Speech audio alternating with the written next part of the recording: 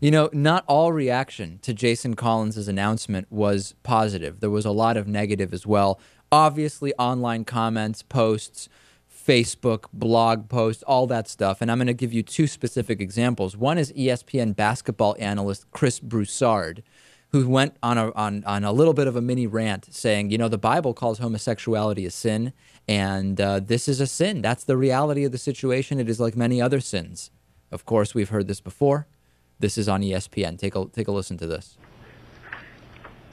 Personally, I don't believe that you can live an openly homosexual lifestyle or an openly premarital sex between heterosexuals.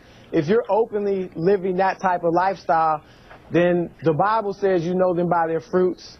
It says that, you know, that's a sin. Right. And if you're openly living in unrepentant sin, whatever it may be, not just homosexuality, adultery, fornication, premarital sex between heterosexuals, whatever it may be, I believe that's walking in open rebellion to God and to Jesus Christ. So I would not characterize that person as a Christian because I don't think the Bible would characterize him as a Christian. Interestingly enough, also anybody who commits violence who happens to be Christian, they're also not true Christians, as we've seen many, many times, Lewis. Now, there was a statement that was released.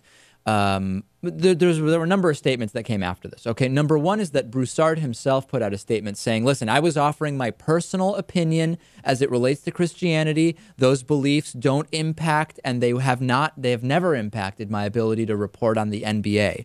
Then the ESPN basically dismissed the comments as a distraction. Yes, ESPN did. The NBA did not comment on these comments, saying, we regret that a respectful discussion of personal viewpoints became a distraction from today's news. ESPN is fully committed to diversity and welcomes Jason Collins' announcement. Now, I have to say, I don't believe that there was anything respectful about Broussard's contributions to the discussion, right? I mean, his anti-gay views were the opposite of a distraction to me. To me, how people respond to a gay player is at the heart of this announcement. And I don't consider his comments a distraction. I consider the fact that this was his reaction important. Yeah, it's important. I mean, on the scale of insulting and disrespectful, I would say this is pretty mild. I wouldn't say that this is even in the same ballpark as some of the people we interview on this show. Well, okay, he's not saying gay people should be put to death. He's not saying he shouldn't be allowed to be on the team. He's not saying he personally hates people that are gay. He is kind of doing the thing where he basically just says the Bible says this is a sin, so I think it's a sin. Where he's doing the thing which is cowardly in one way, which is to stand behind a so-called sacred text and to say, listen, it's not my view. It's just what the Bible says, and I think that that's pretty pathetic. Well, it's one of two things. It's cowardly or it's just stupid/ignorant. Right. We don't know which one. I mean, neither of those is a good thing, but one or the other. So then Bryan Fischer, who we know is anti-gay and has been a guest on this show, says, you know, you really shouldn't sign Jason Collins to your team. He's going to eyeball your teammates in the shower, and that would not be good. Here's Bryan Fischer. Stanford team to go to the Final Four. He has come out today and said he's gay. And this is in Sports Illustrated. He's the first professional athlete currently playing who came out while his career was still in progress. Some have come out after their careers are over.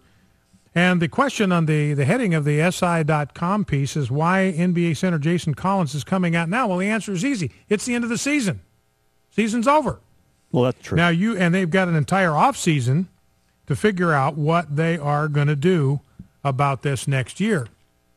Now, I will guarantee you if the ownership of whatever team is thinking about bringing him back or thinking about trading for him, and they go to the players on that team and they say, how do you feel about an active homosexual being in the same locker room, sharing the same shower facilities with you? They say, no way. I don't want that. I do not want some guy, a teammate, eyeballing me in the shower, and my wife does not want that. Yeah, the wife, I'm sure, is really, really worried about it. I would love to meet the wives of players who are really worried about that. If his wife is worried about that, there's something else going on. If players' wives are worried about them being around a gay guy, they probably are having concerns about whether they're in a real marriage with their husband or not. That would be the question. But this is such an absurd argument, right? Because along these lines, listen, you shouldn't have, if you're a man, you simply could not have, if you have to have surgery done, you should not have a gay doctor perform the surgery because, listen, you're lying there, you're under anesthesia, you're unconscious, and who knows what that doctor might do. I mean, after all, he's attracted to men in his personal life, and there would be no way he could possibly separate that from the fact that he's doing a medical procedure. This is the height of assuming people just are completely immature. Right? I mean, it's the dumbest argument I've heard, that because he might be eyeballing people, you just can't have him in the locker room, Lewis. It's risky. Well, I think a lot of what's going through the head of homophobes is that somehow homosexuals are more deviant than your average human being. Right.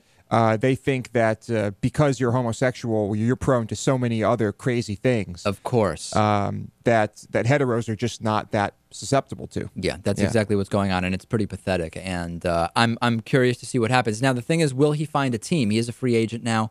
Will he find a team to play on? And there will probably be some PR benefit to the team that does sign him. And I think it'll be interesting to follow this story. But then again, as more players come out, this is going to become less and less of a story, and that's a good thing. That's how it should be. Right.